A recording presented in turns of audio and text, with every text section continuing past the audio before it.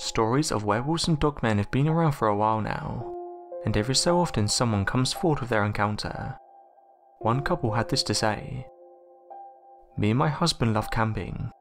It's one of our favourite things to do together and we have many memories. However, not all of these are good. We were driving the van close to Michigan when we encountered a bizarre creature. While hiking we could hear these strange noises. It sounded like a scream similar to a fox. The noises were unpleasant and we tried to ignore them. However, we noticed that it was getting closer and closer. After panning around our surroundings, we saw what looked like a large hairy dog. To our shock, this thing was standing on two legs. It was there for around 40 to 50 seconds before it ran off in the distance.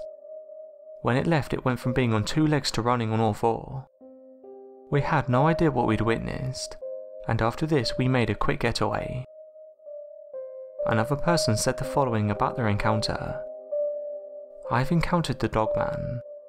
I know many people who don't believe in it. Some of those people are my own family and friends. Since the encounter, it's been hard for me to talk about it. I've been judged by many and it's affected my life in a big way. I was driving home one night from a friend's house when I witnessed what I thought was a man. It was 1 AM when I saw this person. The road that I was driving on was usually quiet, so I decided to slow down to see if the person needed any help. However, as I approached, something didn't seem right. The person in question no longer looked like an average human. They appeared to be very dark and large. If I had to guess, I would say this humanoid was pushing nearly 7 feet. As I got closer, I could tell this was no average human. On first glance, it looked like a cross between a wolf and a human. I could see it very clearly and I know what I witnessed. As I approached, it turned its head and this is when I drove off. I tried to think of an explanation for what I saw, but I couldn't think of anything that would match this creature.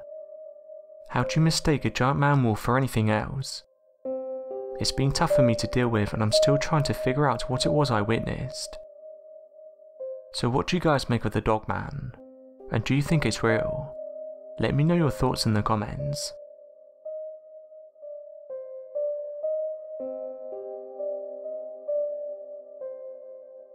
Thanks for watching and don't forget to subscribe for more videos.